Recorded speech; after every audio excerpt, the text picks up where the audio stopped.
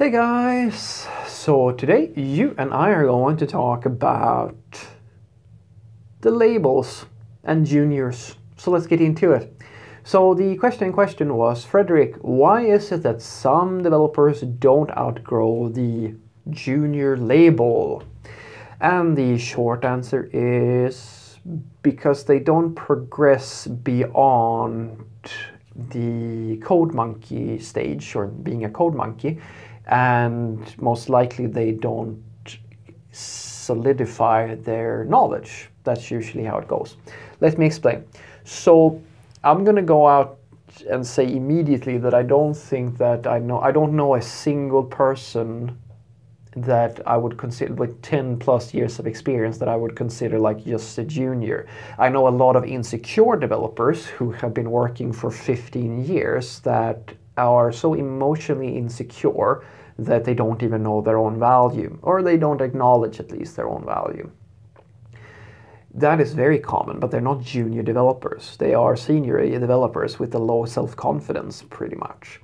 And that's different from being a junior developer for a very long time. I would say that it's the main difference between that sort of insecurity, like being an insecure senior, if that makes sense, and being like a junior, is that the junior has the same level of insecurity, or the same sort of insecurity, but also lacks the skills, if that makes sense. A senior is still a senior. Like the code that these people that I know that they write is good code. It's very strong, solid code. They have all this knowledge, and if you just put them in an environment where they don't have to reflect so much on their place in the universe, they're doing fine.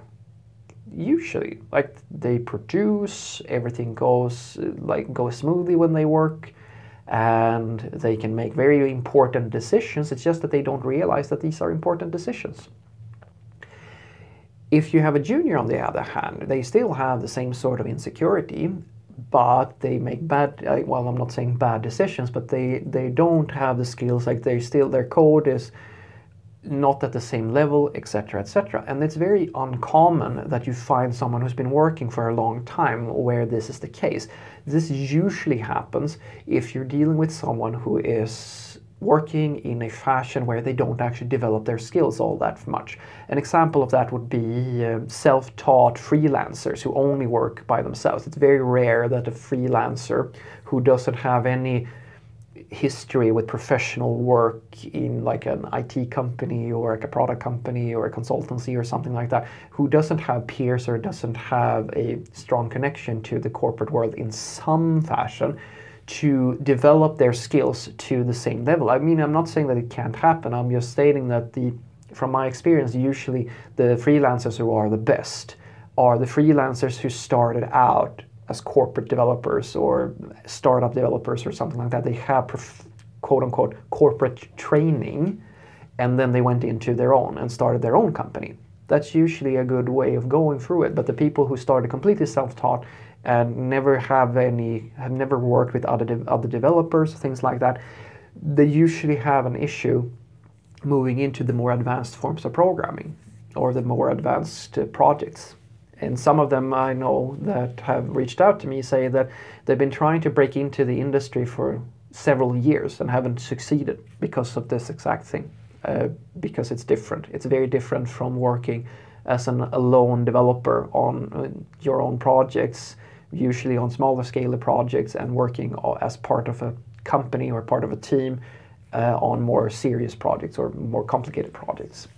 So that's the reason why you can claim that someone stays a junior for an extended period of time, because you can think of these labels, junior, mid-level, senior, etc., as just indicators to fitness. I like to make that analogy to the fitness level. If a junior is a obese or like fairly heavy person, mid-level is normal weight, and a senior is a bodybuilder, if that makes sense.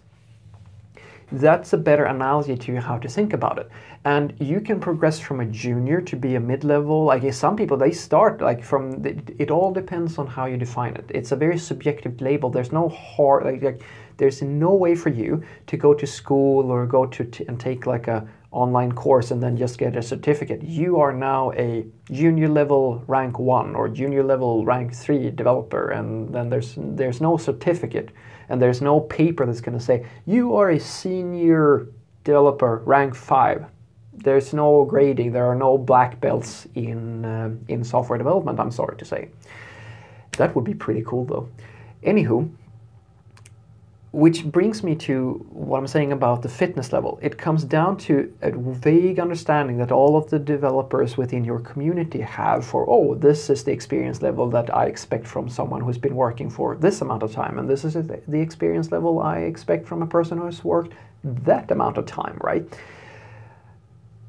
And that comes down to fitness. So you can progress from a junior to a mid-level very quickly. And sometimes you never progress because just as if you go to the gym, if all you're doing is working out with really light weights and just doing the bare minimum all the time, well, then you're not going to increase your strength all that much. You're not going to build a lot of muscle from doing that.